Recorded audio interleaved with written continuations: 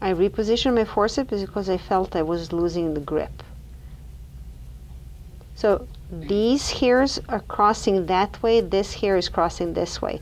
So I need to separate the tissue in between them. And there it is. Now it's free. Now my blade can go again deeper inside. I cut the epidermis, the top first. So I could have gone to the left of this follicular unit in between, but I'm concerned that what I'm leaving on one side is way too thin and my tissue may break. So I made a judgment to go to the right. So I can go like this. I'm still moving. It's just the tissue's big.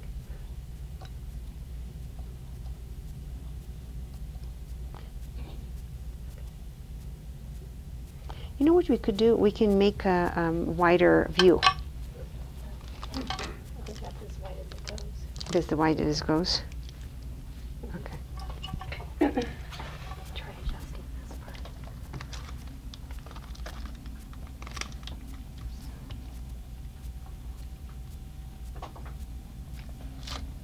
Get it in focus.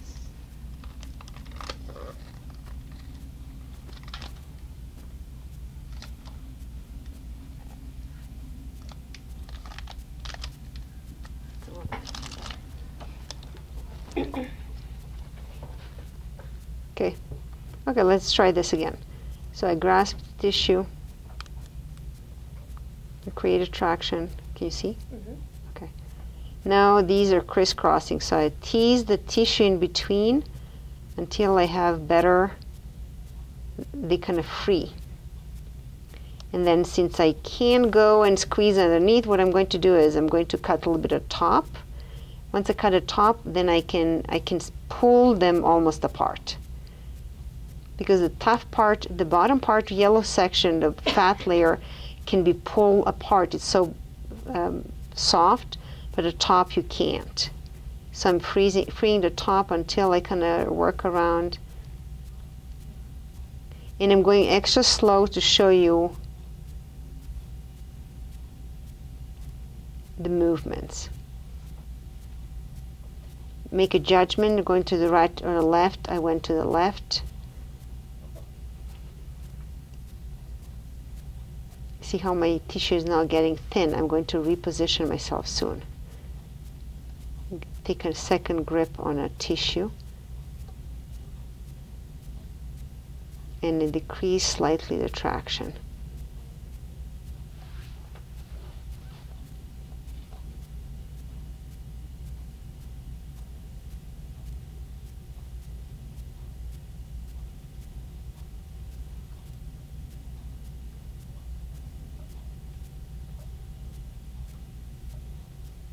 My blade is not cutting anymore because it seems like I slide it, it doesn't cut as much, so I'm going to change my blade.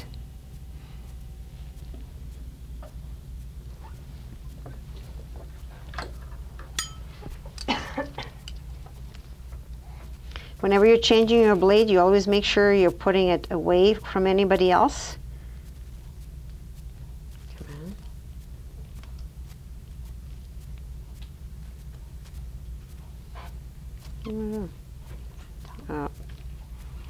It says top and bottom. I had it the other way. Come on. A little hard.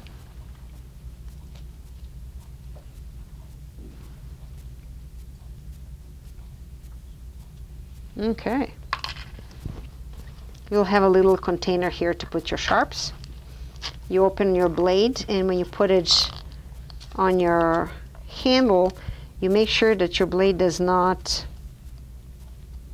rub the packaging, because any little thing can dull the blade. These are extra sharp. What is unique about these blades is they are coated with silicone, and Bertolini makes fun of me when I say silicone, but that's I need to spray it. And so this is why these blades slide through the tissue better than any other blade. So grasp the tissue.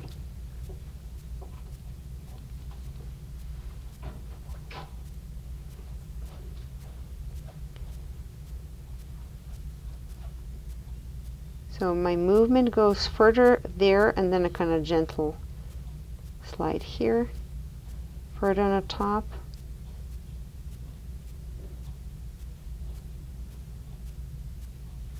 And now it's going to be uneven sliver. So I'm going to finish this one, and then I'm going to take another one. As long as I keep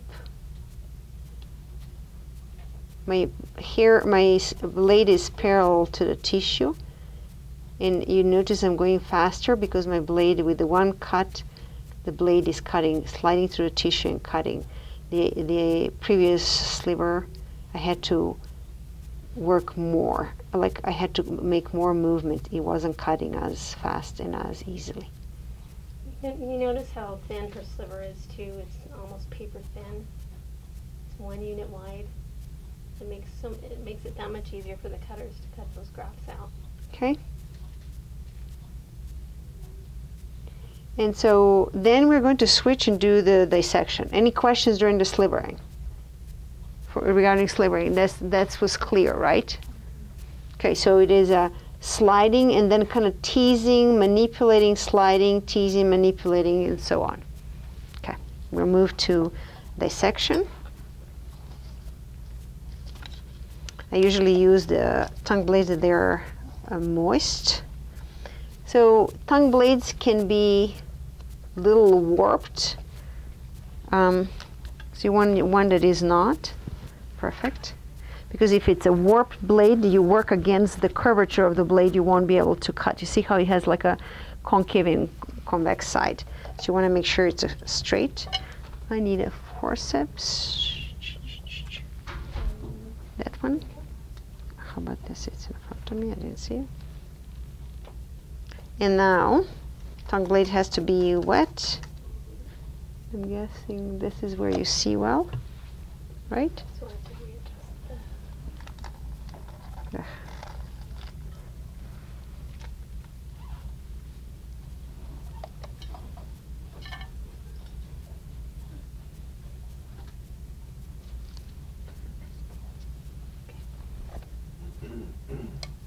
Just move something like this, right?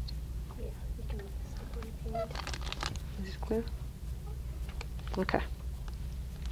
So slivering.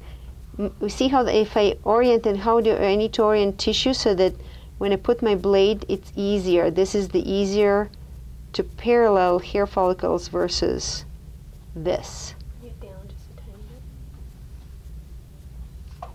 bit. Is that so? I orient the tissue so it points that way. So when I put my blade, it parallels easily.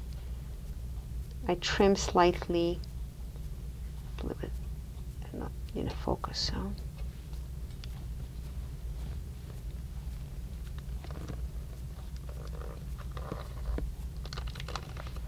Is this better?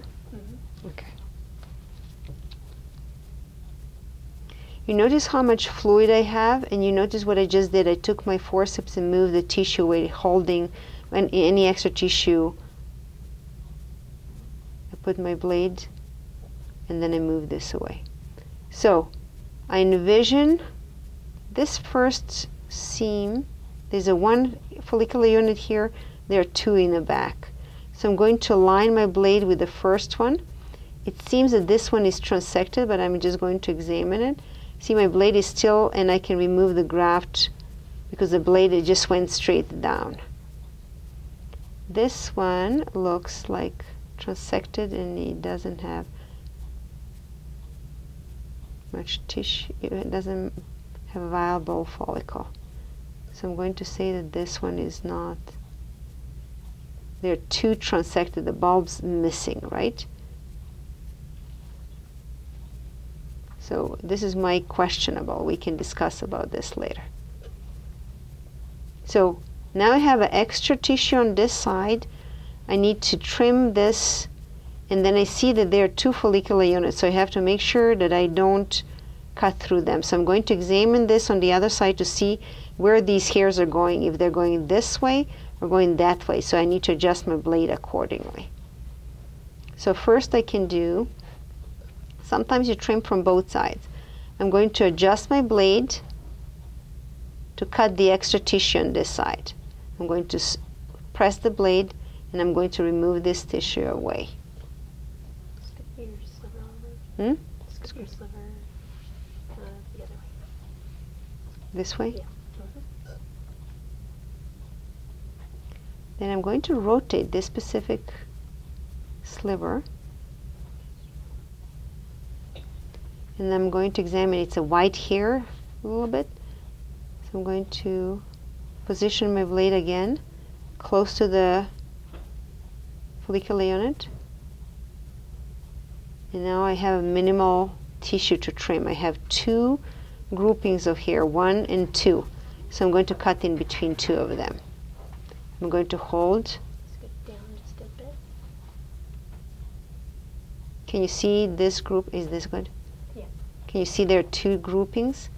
I'm going to hold by 1 grouping. I'm going to position my blade in between the 2. My tip of the blade is always a little bit higher than the tissue. And then I'm going to go straight down. And these are now 2 separate. So I'm going to hold this one. I'm going to trim anything that I need to trim extra.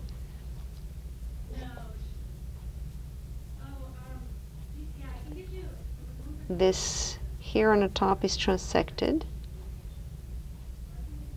And I have 2 choices. I can cut it out, removing that one. And now I have to do more trimming. And this is a 2 hair follicular units because it has a white hair. There's a little hair here on the side and then a second there.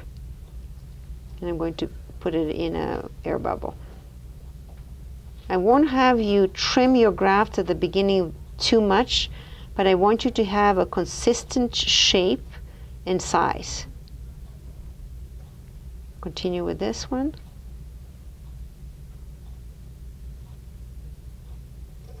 Clean this away and put my graft together. Then I'm going to continue. I need to spray because I'm seeing that there's, I don't usually when everything is moist, I can see the shine from the liquid. Trim extra tissue.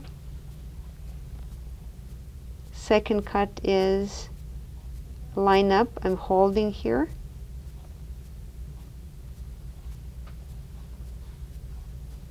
I'm still holding. I'm trimming extra here. I'm going to rotate my graft, so there's once again there are 2 follicular units, 1 and 2. Good. Hold it up a little bit higher. Higher on the board. Yeah. See, there are 2. Can you see 2 follicular units? Yeah. Do you always cut on a tongue blade, or do you ever transilluminate? If I have a backlighting, I do the transilluminate. And then I make sure, so now when I'm cutting, make sure that my blade is not cutting through hairs. You see how it's pushing them apart? Now I can separate them. I'm going to finish trimming one, then I'm going to finish trimming second one. My tongue blade is falling apart.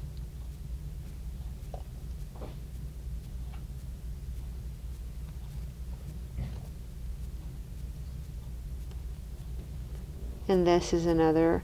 So this one has a bulb here. It's not transected in. These are light hairs, and this one has a telogen hairs. They're dormant hairs. If you see, I can't see the shaft. If I rotate this, I don't see the shaft being cut. So it's embedded, so that tells me it's a telogen hair, which is a hair moving into dormant stage that is moving higher, and you don't see the hair bulb.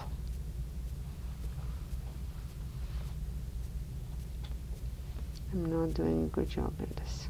Scoot it to the side a little bit, where your sliver is. Okay, here. So I'm continuing. Okay, so what I'm noticing is, can you see what happened to the tongue blade here? It's falling apart. Can you see that? Yes? Yes. Okay, so that indicates that I need to move from that spot. I shouldn't be working, either replace the tongue blade, because if those particles come on a graft, they get placed with the graft, they can create some like inclusion cyst, or the body will reject it and create a big pimple or infection. And so you have to make sure you don't keep those particles don't go in. Closer to the sliver. Foreign body reaction. Yes, thank you. Here? Up a little bit higher. Here? Yeah. Okay. So I held the graft. I'm going to rotate it. I'm going to trim the extra. And this is my one hair graft.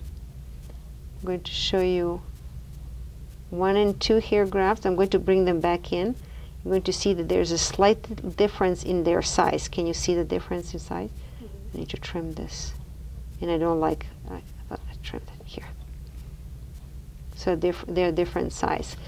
My blade is drying because I don't see hair, don't see shine, and that's indication I need to spray it again.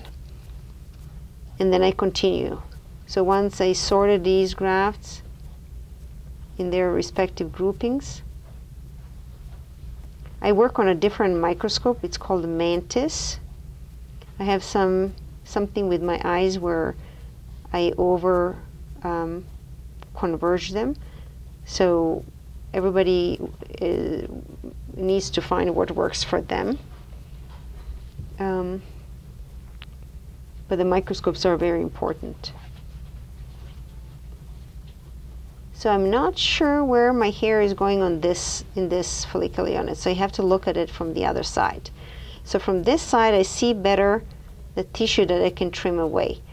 And I see that there's a space, empty space between. So I'm going to line up, and I see that this hair is kind of curving. So I'm going to line up my blade, straight cut in, and I can remove the extra tissue.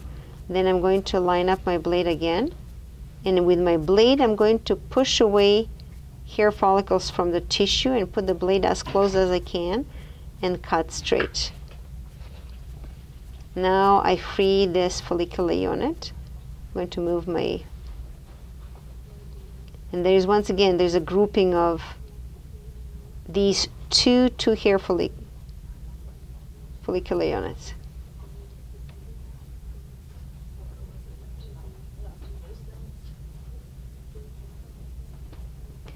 In this specific case, I may keep them together. So let's say if we were doing crown and Dr. Harris says I need just larger grafts, I don't need 1 and 2 hair grafts, I'm going to keep these 2 together. And then I keep trimming. I want them all the same shape. Come on.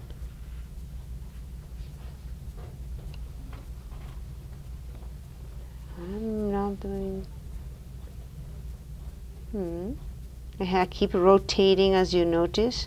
So I can go a little bit closer here. The hairs are splaying, this hair and that hair. So I can take another trick is I can take extra fat, pull it away, and then trim it that way. Now it's a less pear shape. And this one has more hairs, yes. Surgery's done. Okay, good. So we'll go in the meeting room. Perfect, this is done. Okay. So now you're going to go in a meeting room